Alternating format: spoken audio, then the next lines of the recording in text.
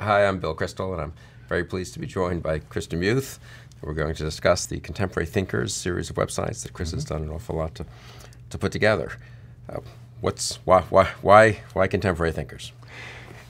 The Contemporary Thinkers sites are about important, path-breaking thinkers of about the past century.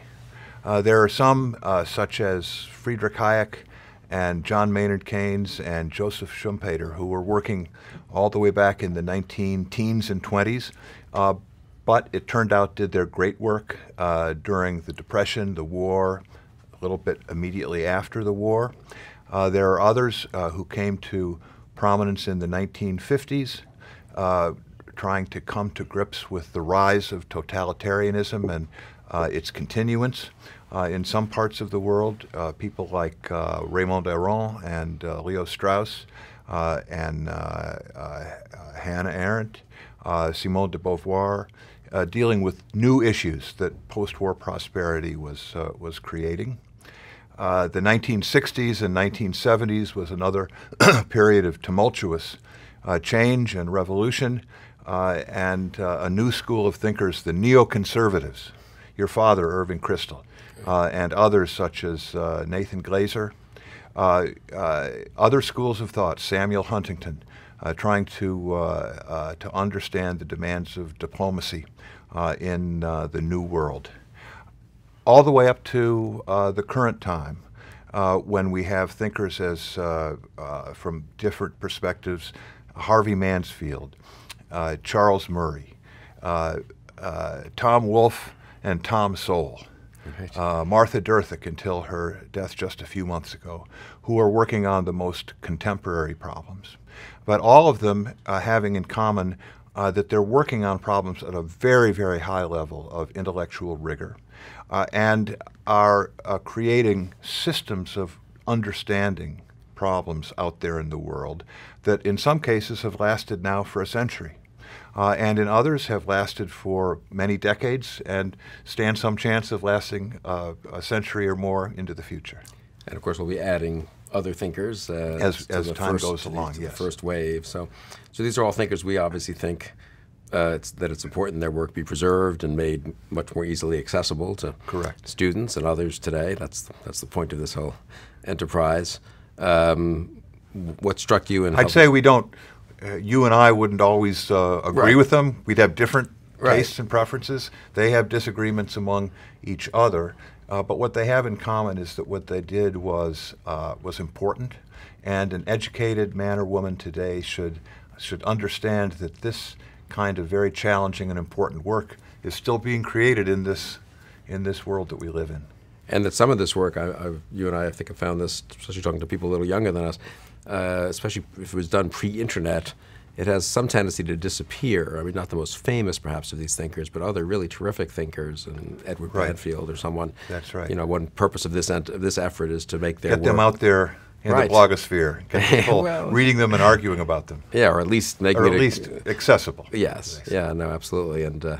And I think we think almost all their work is of contemporary significance. I mean, this is not only historically interesting if you're writing an essay on American thought in the 1950s, but that these are really someone interested in current questions of political philosophy, public policy, culture. These are writers who really can inform one's thinking. I would say that all of them, so almost all of them, were quite famous in their time. Right. It was recognized that what they were doing was important. Sometimes their work was greeted with incomprehension. It just seemed strange, outre.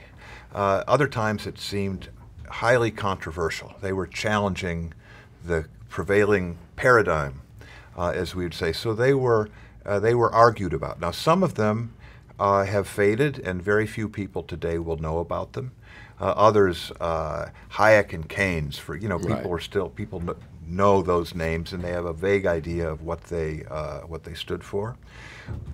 What's important is that while their work was controversial, it has now withstood, among the oldest of them, several generations of vigorous debate and argument. So it has lasted. And we go back to these works and we find out that they are, in some cases, astoundingly timely, topical, relevant, pertinent. They turned out to be highly prescient. They were dealing with problems of 70 or 80 years ago, but they seem to be talking to us today. Yeah, the problems of the welfare state, modern mass democracy, foreign policy, and dealing with dictatorships, those haven't gone away, right? They haven't gone away. If you go to Hayek's Constitution of Liberty, published in 1970, you will find Hayek he was in favor of a generous social state. He wanted a safety net against old age, infirmity, poverty.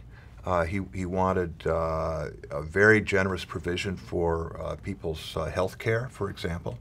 But he was opposed to monopoly provision, for the government's forcing everybody to accept these things simply as a beneficence from the government. He wanted to enable people. If you read his chapters, they sound like the debates over Obamacare today, whether, as the president and his administration wants, the government itself is going to provide these things and guarantee them, and you come to the government for them, or whether, as the conservative reformers say, that we should provide people with the means to purchase and take care of their health, and make sure that everybody has those means, but that the government isn't the monopoly provider of it. The debates look like they come out of today's newspapers. And when you read these people, of course, that one I think assumption, or not assumption, one guiding principle of putting together these websites has been that it's worth reading these people in the original. Yes. Not simply reading a potted account of their thought in some book on like 20th century, intellectual history or something like that. And I do think the websites obviously provide access to their Each site will have an introductory essay. If you've never heard of this person, why are they important? Why should you pay attention? A biography of their life and times, the debates that they were engaged in, a complete bibliography, and the text of their most important works whenever we can get hold of them. Right. If you have a website devoted to Machiavelli or Plato, you don't have a copyright problem, and there are good texts that are out there. In this case, a lot of the work is still in copyright, but we're working diligently to secure rights to as much of the text as we can, and also the text of important criticism and commentary at a very high level of the work that they've done. Right, it's a curated bibliography, so it makes it a little easier to see their work on different topics and so forth. So in going over so many of these sites, what has struck you apart from they're obviously important thinkers, very brilliant men and women. Anything particular strike you just about sort of the characteristic of their intellectual work, or? I would mention that one thing that sets these people apart is that their work was extroverted. Some of them were. Leo Strauss was a very introverted man. He lived his life in the study and in the classroom. There are others that were advisors to presidents and were out there in the public press all the time. But even those who were the most scholarly were different from others that were working at the same time, and that they weren't wrestling with problems in the journals or in the books. Right. They were primarily wrestling with problems out there in the world, the living world that they were part of. Now they may have gone all the way back to Maimonides and Aristotle to find the answers, but the purpose was not just the intellectual life for all of its satisfactions. It was because they were wrestling with big problems. They were trying to confront the world and correct its errors, and ultimately to improve it. Even those that ended up being pessimistic or or very skeptical. But they were ambitious people. They were people of very high ambition, and they were creative. They respected the past. They took seriously the institutions and public opinion in the world around them, but they were pretty confrontational characters. They had critical minds, they had original ways of thinking, and they were, as we say today, they were disruptive forces. They were trying to change, to come up with, they were dissatisfied in some respect, and they wanted to come up with new ways of thinking. So their work was very challenging and bold.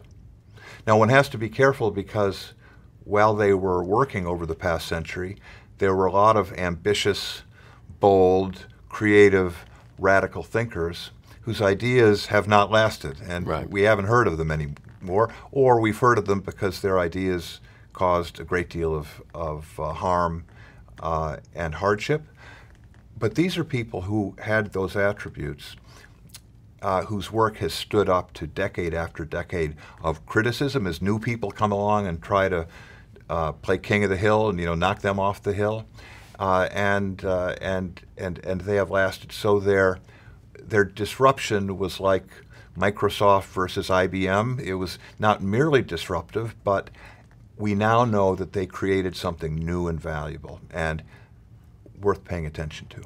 Yeah, and for me, what's striking is the point you made about these are people who they engaged the academic literature or other intellectuals of the time and often corrected it and made important contributions, but they were dealing with the world, not with the literature of their field. And that is, I think the current academy does push so many people into make your contribution or correction of the literature. And students go to class, and often the professors teach the literature.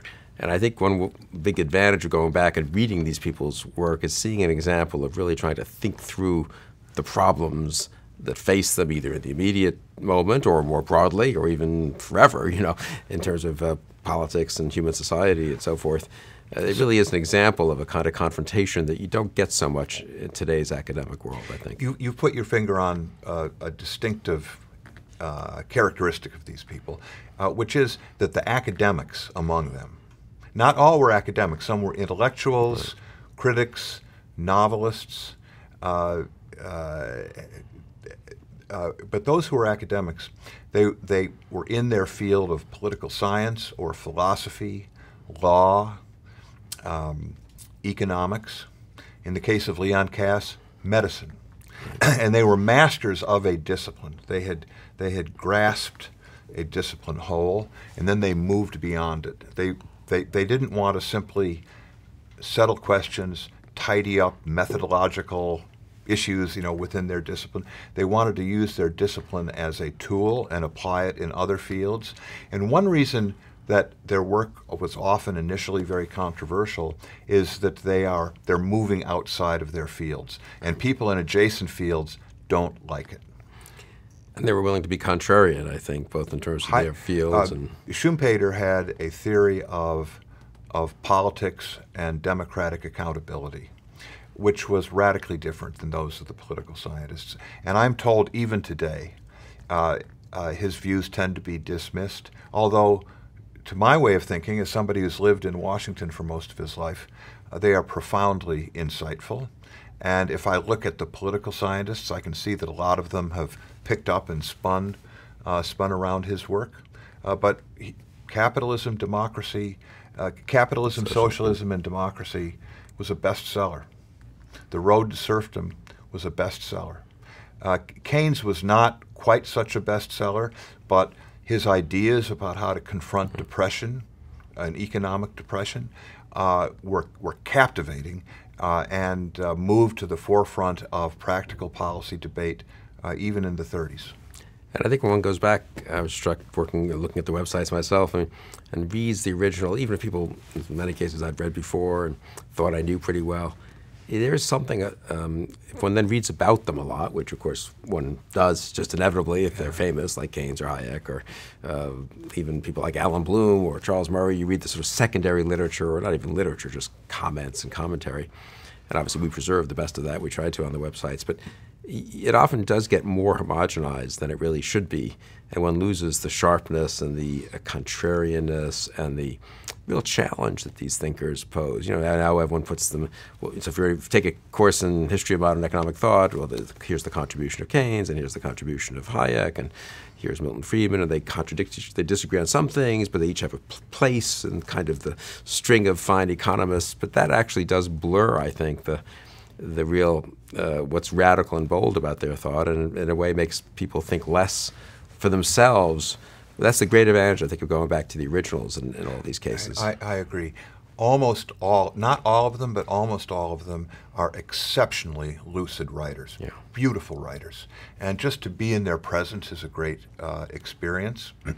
One of the great teachings of your teacher, Leo Strauss, is that when one comes to the text of somebody that you know is a great thinker, pay careful attention. Don't just come in and figure you know as much as this guy and you're going to start criticizing him, but you're going to try to understand what he was about.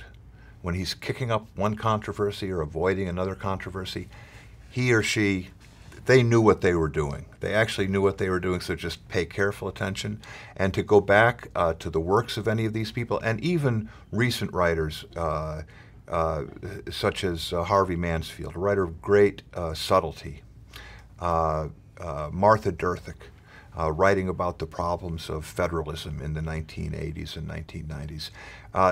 You learn much more than you could learn from a summary of what they did in 2 or 3 sentences. And you learn how to think. You're seeing how their mind works, and you think, well, I might try to do that.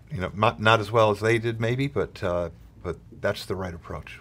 Well, if this stimulates people to have the ambitions of these writers and hopefully the success, in some cases, of them, that would be a great accomplishment. So thanks, Chris, for all the work you've done in putting together this series of websites. And thank you. It's been wonderful working with you, putting it together, and I hope we find a lot of readers. I'm sure we will. I trust we will.